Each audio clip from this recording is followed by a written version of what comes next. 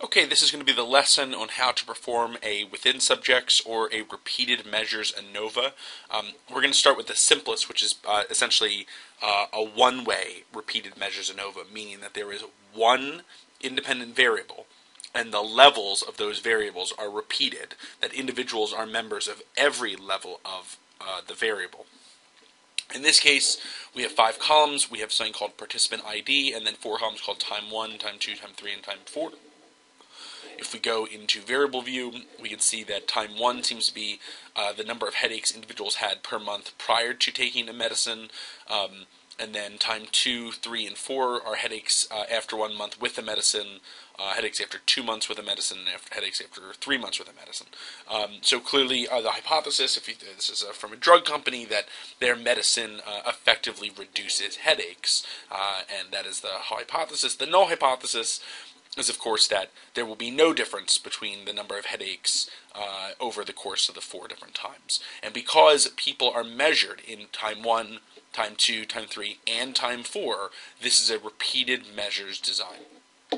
In order to do a repeated measures design, we're going to go up to Analyze, General Linear Model, and instead of univariate, we're going to go to Repeated Measures. Now, the first window that comes up in Repeated Measures asks us, what is the name of our within subjects factor? And we can name it anything we want. We're going to call it time. And then the next question is, how many levels does it have? How many ways does the time variable vary?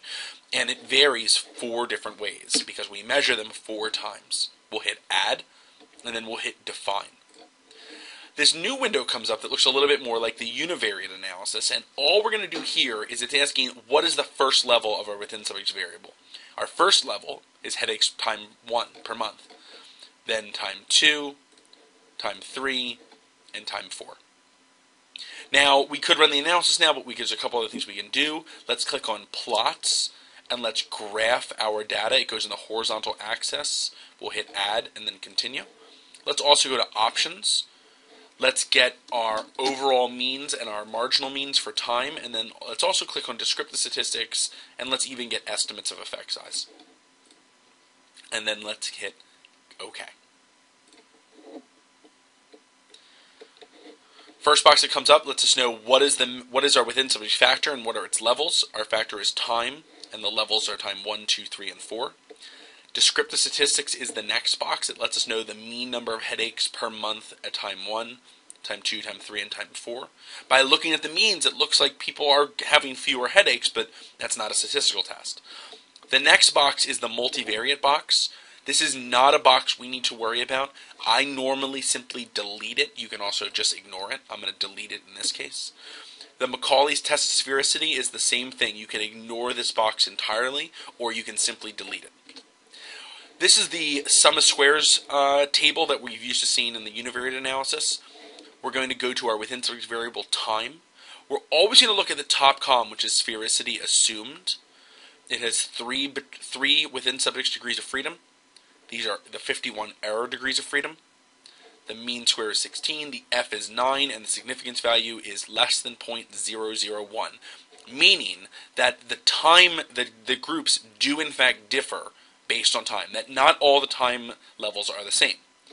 We would write this as F3, 51 equals 9.08, P less than 0.001, because it's not actually a p-value of 0, it's just rounding to 0. So it's actually less than 0.001, which is very small. We can ignore the next box of within subject contrasts as well, and as well as the test of between subject factors, because we do not have a between subjects effect. These are our means for time, and this is our graph. Now, let's say we wanted to find out, not just, all we know right now is that there is a general difference, but we don't know if time 1 differs from time 2. We don't know if 2 differs from 3, or if 3 differs from 4, or if 4 and 2 differ. We don't know this yet. We need to run post hoc analyses.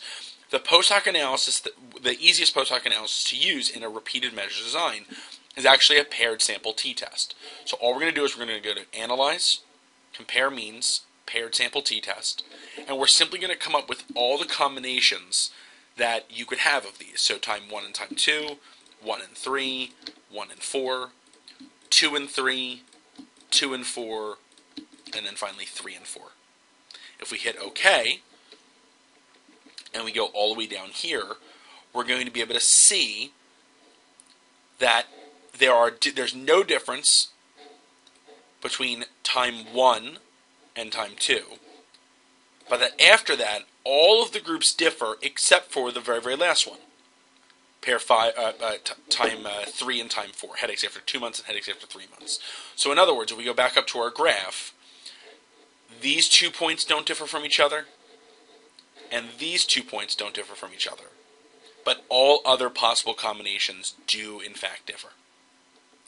This is how you run a repeated measures design.